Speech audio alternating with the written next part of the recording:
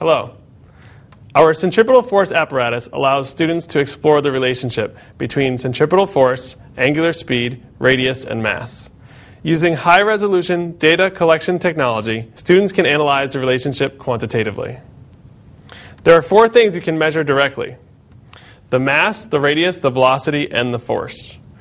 We'll measure the mass using these carriages, which have calibrated masses installed. There's a fixed carriage and one which is allowed to slide freely on the beam. We'll measure the radius using the markings on the front of the beam. There's a slotted wheel, which is allowed to pass through a Vernier photo gate to measure the velocity. To measure the force, you can use a dual-range force sensor or a wireless dynamics sensor system. Now I'll show you how to assemble the apparatus with sensors. When you first assemble the centripetal force apparatus, you will notice that the frame is stored flat. Also in the package you will find 2 carriages for holding the masses. One has thumb screws and will be fixed to the beam, and the other one has bearings and it will be allowed to slide. The calibrated masses are 100 grams each, and you will also find a string and spool assembly, which will allow you to connect to the dual-range force sensor and not have any twisting in the string. In this flat position, you'll notice that the legs are stored on the structure of the centripetal force apparatus itself. What we're going to do when we turn it upright is we're going to use the holes at the bottom of the beam.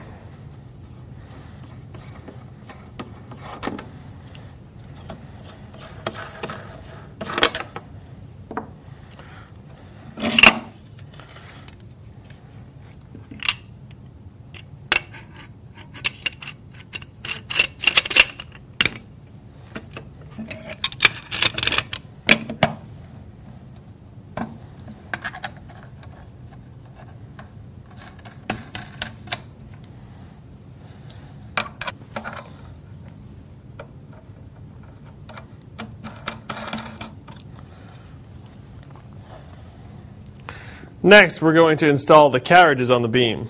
Before we start, there's an important difference to notice. This center spool is not perfectly in the center.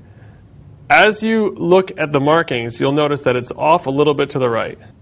Be sure to look for the thumb screws. This carriage will go on the left side of the beam. You'll need to use this thumb screw to remove the end cap.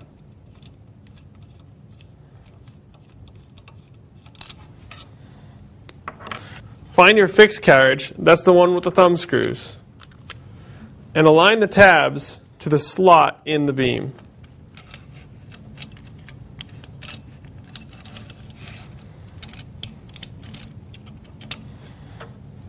Then replace the end cap.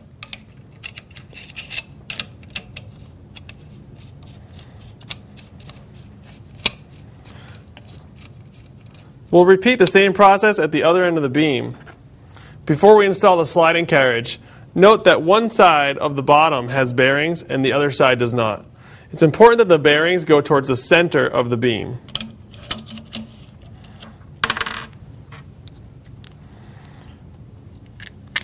When we replace the end cap, you'll see that this free side is not allowed to interfere with the end cap. And the carriage should move freely. Now with the carriage is installed, we're ready to install our sensors. You'll want a Vernier photo gate to measure the velocity with the slotted wheel. You'll see that the thumb screw for this photo gate is installed in a storage location on this bracket. Line up the photo gate with the wheel, and you may want to insert the end of the cord into this groove on the frame.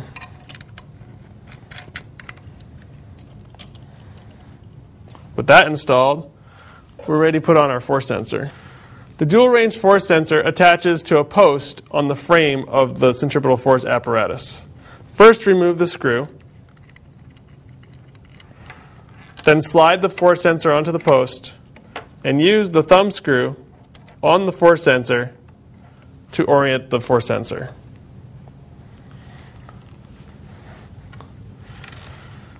Finally, we're ready to install the spool and string assembly. Find the carriage that slides freely. So go ahead and thread that through and hook it to the edge of the carriage. Next, feed the string along the outside of the upper spool.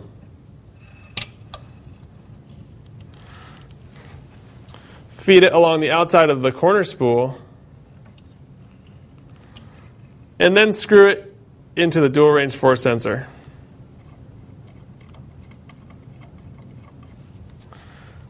To set the radius of the free carriage, adjust the position of the force sensor on the frame. The next step we're going to take is to level the apparatus. We'll do that by putting masses on one side of the beam, and we're going to give the beam a slow spin.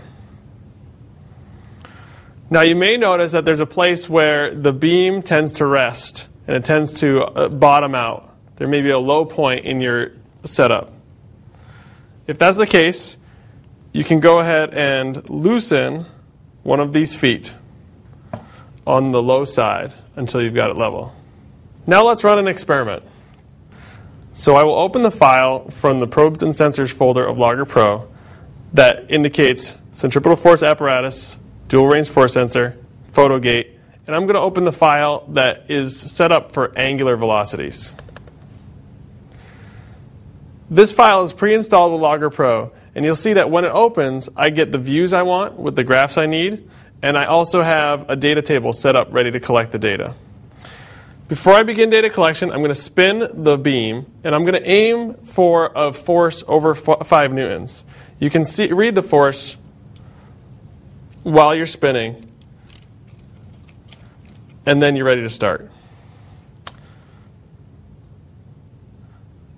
As data collection proceeds, you can see I'm collecting a lot of points of data. As we watch the velocity decrease, we can also see that the force is decreasing over time. Now that the experiment is finished, we can go ahead and take a look at our results. On page 2 of this experiment file, there's a new view of the graph. So go ahead and click on Next, and you'll see that I've got 2 views of the data here. I've got the force versus the angular velocity, and I've also got the force versus the square of the angular velocity. You'll notice a few things. First of all, force versus the velocity squared is more of a linear graph. And also, you can see that it aims directly at the origin. That's because it's a direct proportionality. In fact, if I apply a linear fit to these data, I will find that the slope matches the product of the mass and the radius. There are a few other ways you can change this experiment. One thing we can do is we can adjust the amount of mass in the carriages on the beam. Another thing we can do is change the radius. The way we'll do this is we'll first adjust the position of the fixed carriage using the markings on the beam. And then we can adjust the position of the sliding carriage by changing the position of this dual range force sensor.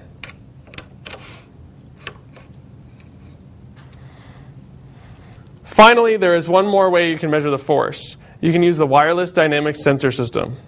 To do so, we will mount the device on the beam, and we will be able to eliminate the factors of friction and stretching in the string. Those are the basics for setting up a dual range force sensor, a Vernier photo gate, and the centripetal force apparatus. For information on using the wireless dynamic sensor system, please see our website and the product user manual.